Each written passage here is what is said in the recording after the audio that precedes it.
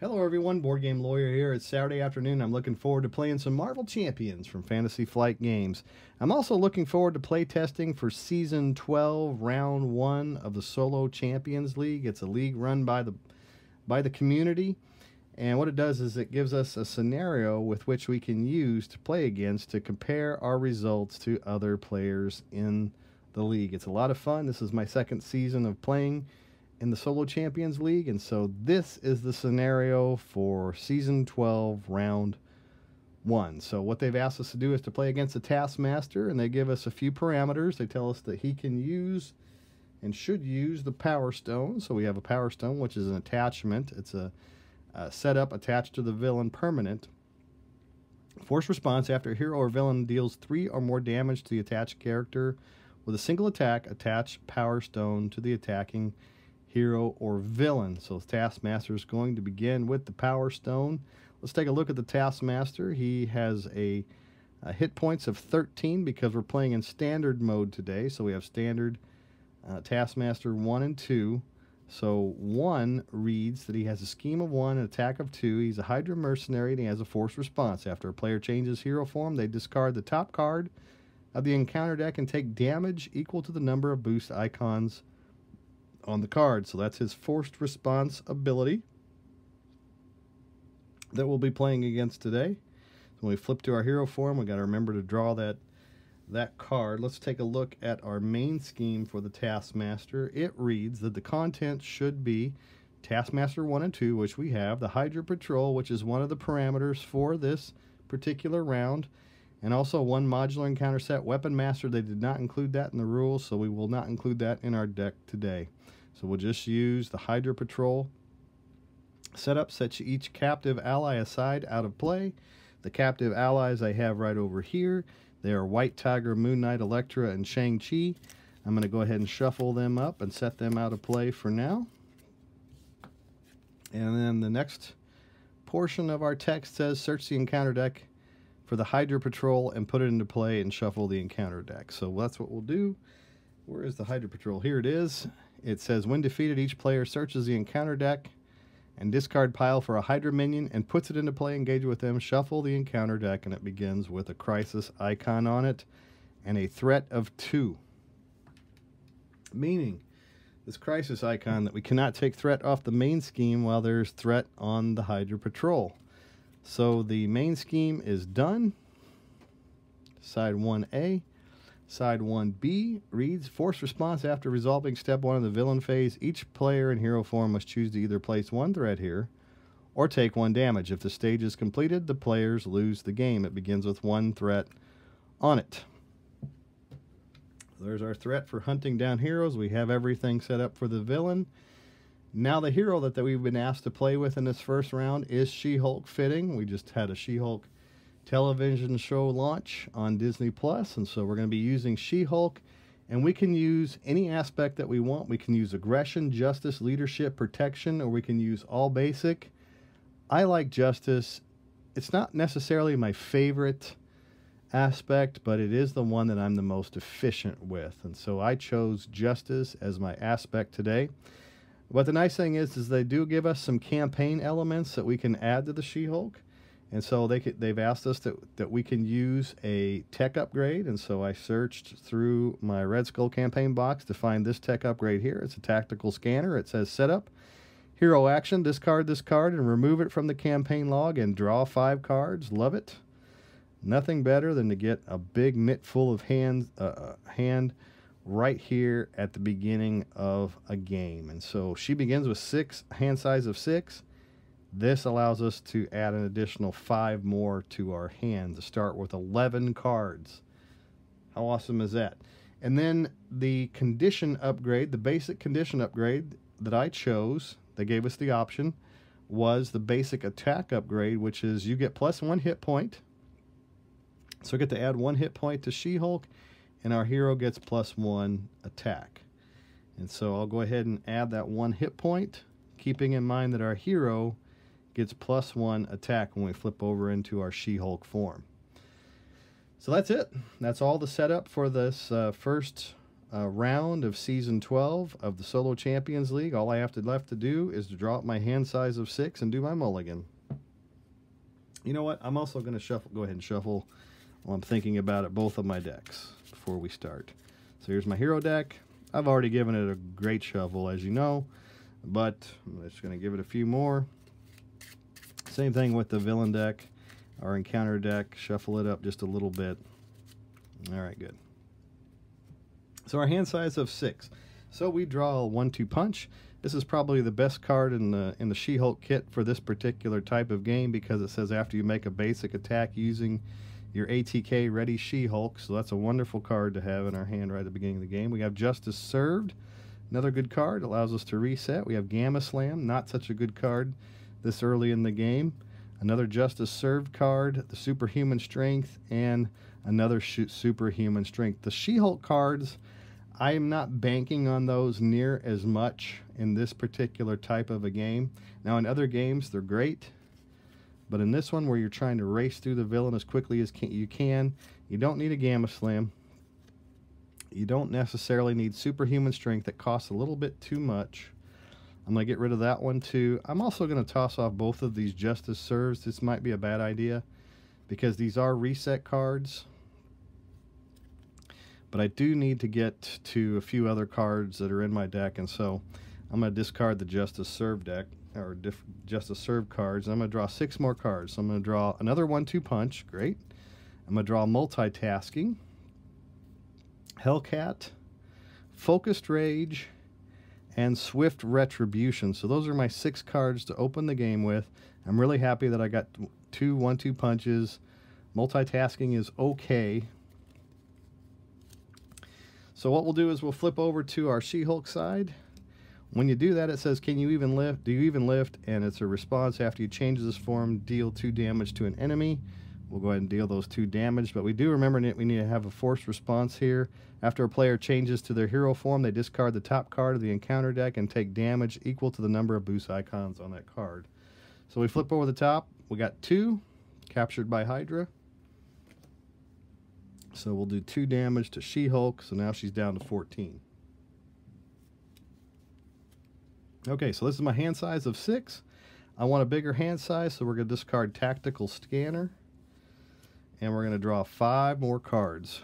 So we draw one way or another. And we draw another 1-2 punch. And we draw Limitless Stamina.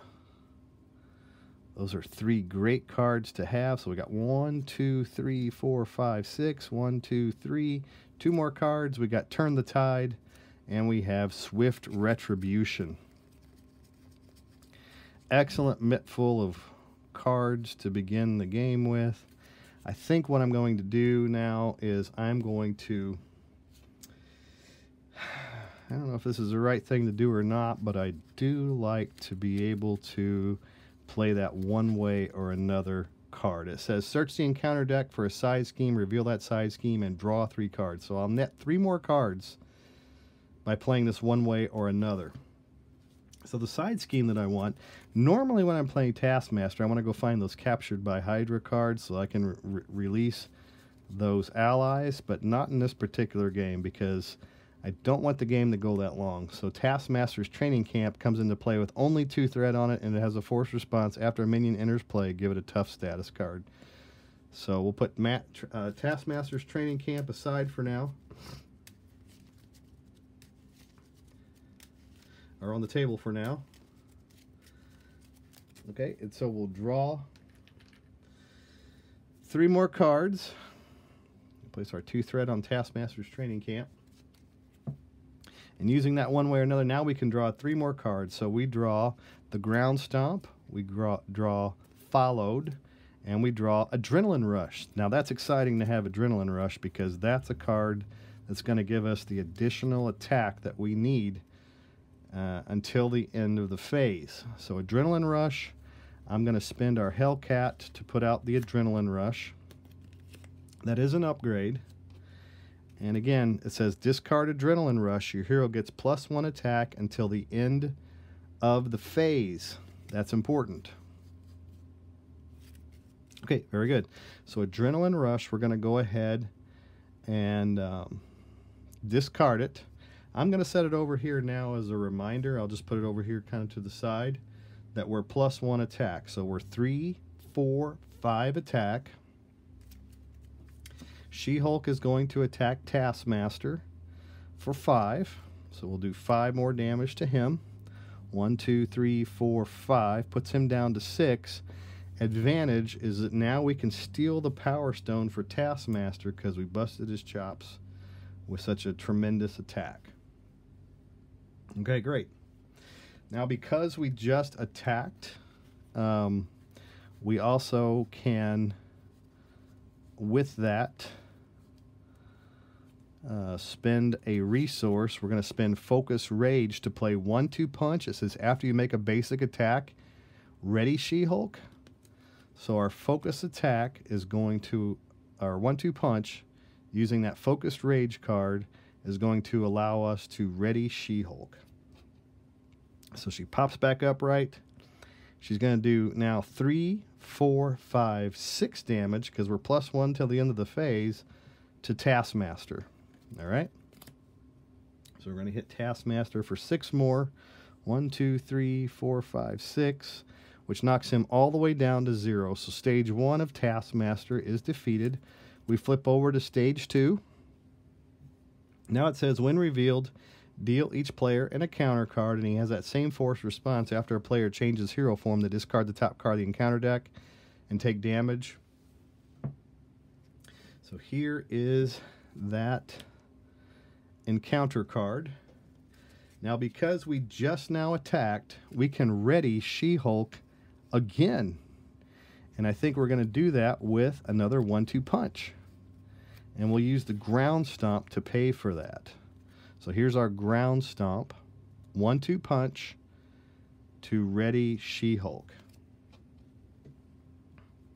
Now when Taskmaster 2 popped out, he came into play with 16 hit points on him. So we'll set our dial at 16. All right, so we have basically 2 more resets in our hand using the 1-2 punch and limitless stamina. But in the Solo Champions League, we also want to clear as much of the threat as possible from the board. So we do have this card that's entitled Multitasking. It says, remove 2 threat from a scheme. If you paid for this using a mental resource, remove 2 threat from a different scheme. So Swift Retribution, we could spend that to play Multitasking. It has a mental resource on it, so we could remove 2 threat from Taskmaster's training camp, and then we could also remove 2 threat from the Hydra Patrol. The other advantage is that we could put the followed card out onto the Taskmaster's training camp.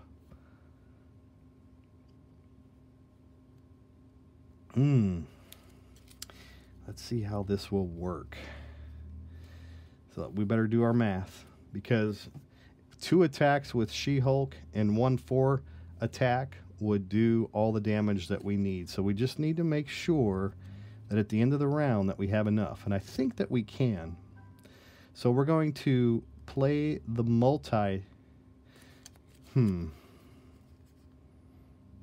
we do need to put the followed out, so I'll put followed onto the Taskmaster's training camp.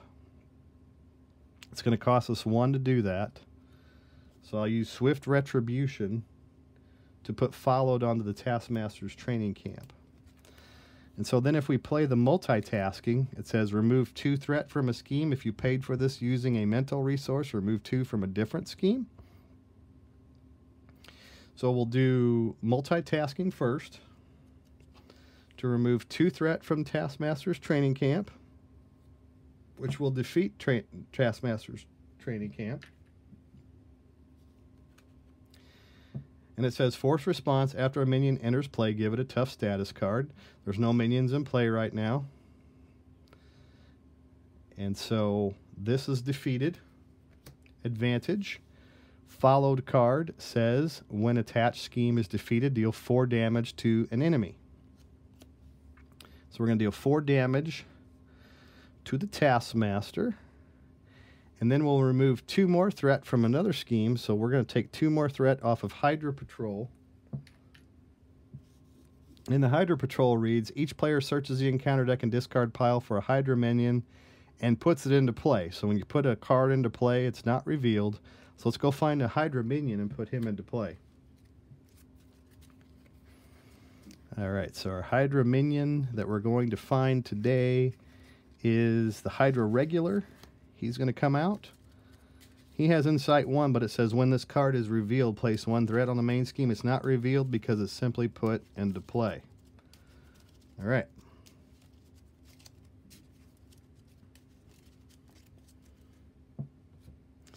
And so now, since we did, after your hero thwarts and removes the last attack from a scheme, deal 3 damage to an enemy. Now that was when defeated, so we can actually do Turn the Tide now to do 3 damage to an enemy. So we're going to do 3 damage to the Hydra Regular using Turn the Tide. I assume this is a response that I can still play because this whole thwarting ability has not ended yet. This is a response. So we're going to deal 3 damage to an enemy. So we're going to remove 3, or we're going to do 3 damage to the Hydra Regular, which will remove him from the board. Using Turn the Tide. Okay. Alright, great. So now She-Hulk, remember she has 3, 4, 5, 6 attack. So she can do 6 damage to the Taskmaster through that attack. And so we'll go 1, 2, 3, 4, 5, 6 to knock him down to 6. And then after we use our basic attack, we can play another 1-2 punch after you make a basic attack using your attack Ready She-Hulk. So we'll Ready She-Hulk again. And we'll do another 6 damage to Taskmaster. 1, 2, 3, 4, 5, 6. Meaning that Taskmaster 2 is now defeated. And that is all taking place in one round where we burn down the villain. And that's the idea. You want to do it with the least amount of threat on the table as possible. I just couldn't remove that last threat from the table. That's okay. That won't hurt us too bad. But we did remove the minion. We knocked the villain all the way down to 0, and we did it with quite a bit of health left, so that should give us a pretty good score in the Solo Champions League. That's the idea. Try to burn things down as quickly as possible, leaving the least amount of wreckage out there on the table. So that was my deck that I think that I'm going to go ahead and use for the Solo Champions League. Let's take a look and see what that deck was, how I built that today. I'm just going to move Taskmaster out of the way for now. And I'm also going to remove some of this out of the way. Let's take a look at my deck. So we have Adrenaline Rush. That's an important card. You want to get that on the table. And I included 3 of those in my deck. You don't necessarily need 3 of them. But some other cards that I included that were big damage makers were Followed. It does 4 damage for 1. And you know you're probably going to remove some threat, the final threat, off of a main scheme or off of a scheme, period. When a task scheme is defeated, so it has to be on a side scheme, that does 4 damage. Turn the Tide. Whenever you remove the last threat from a scheme, deal 3 damage to an enemy. That's a lot of damage. Limitless Stamina is a reset card. Ready Your Hero. And again, that Adrenaline Rush, you saw how many times I readied myself. So that was a +1 every time I did it. 1-2 Punch. That's the best card in the She-Hulk deck for this scenario because it allowed us to Ready our She-Hulk. Let's look at some of our other cards. So we have Multitasking. It's what allowed me to remove 2 and 2. Threat, which cleaned up quite a bit of the board. Swift Retribution. It's kind of a last case scenario. If you want to bust the villain in one stage and you can't do any more damage, it says the villain schemes, deal 4 damage to the villain. That's a good card to have. I included 2 of those in my deck. So there's another 1-2 punch. The She-Hulk cards are waste cards in this case, except for the 1-2 punch. So I'll just throw those off for now. And Hellcat's a little bit too expensive to put out in this particular type of game, and so I'm just going to toss her for now. One way or another is what allowed us to get that extra card. Tactical Scanner, that was important. That went to our discard pile after I used its 5 card draw. Justice Served says after you thwart or remove the last threat from a scheme, discard Justice Served and ready your hero. Just another way to ready our hero to get 6 more damage out to the villain. Here's another Justice Served. And then there's the Gamma Slam Superhuman Strength. We don't intend to use those in this type of game. All right, here's what was left in our deck that we didn't see. Legal Practice, garbage. Superhuman Law Division, don't need. I put another Followed out there, another One Way or Another. Ground Stomp, we're never going to use that. Clear the Area, that's to get the last 2 threat off of a scheme and draw a card. That could be really advantageous and clutch in a game like this. Of course, we kept 3 copies of Adrenaline Rush in our deck. Focus Rage, no.